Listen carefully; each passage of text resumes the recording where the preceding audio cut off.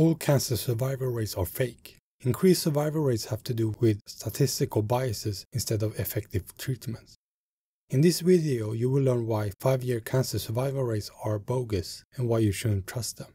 So let's start.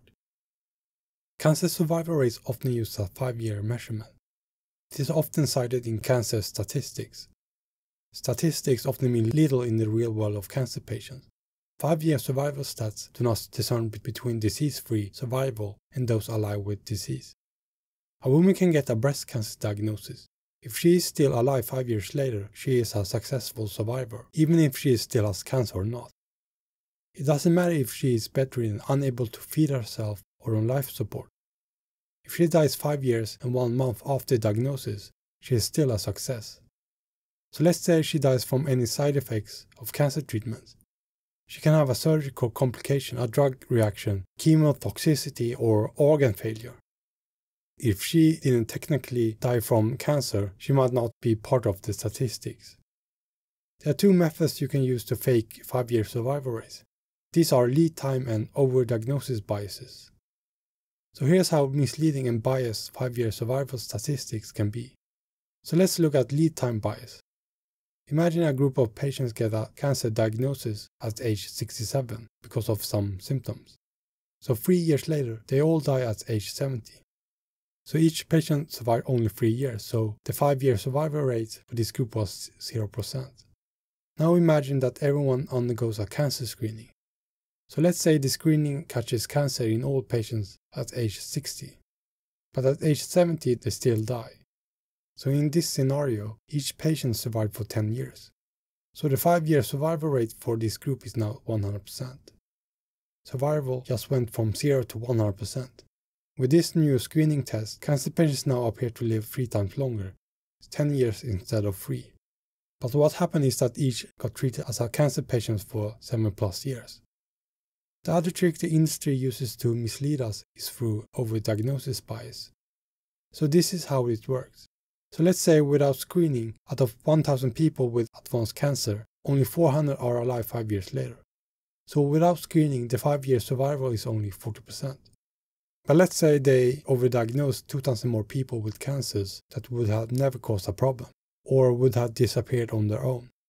So since the cancer was harmless, they should live 5 years later if treatments didn't kill them. So let's say all 2,000 people with non-threatening cancers survived 5 years. If you add those with severe cancers, you should have 2,400 survivors out of 3,000.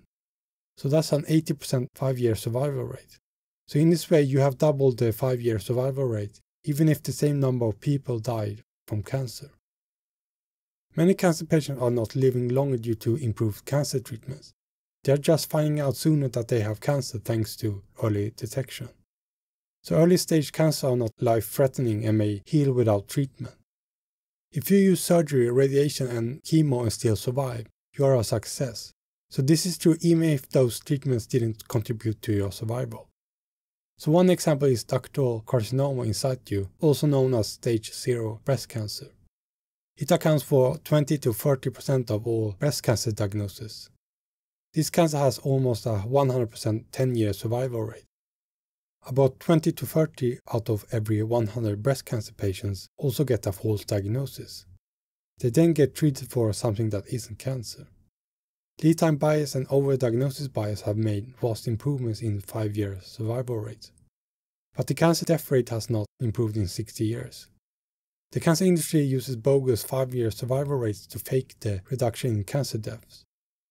They need to mislead us so that we don't know that they are not curing most cancers. The industry finds and treats cancers that would have never been life-threatening.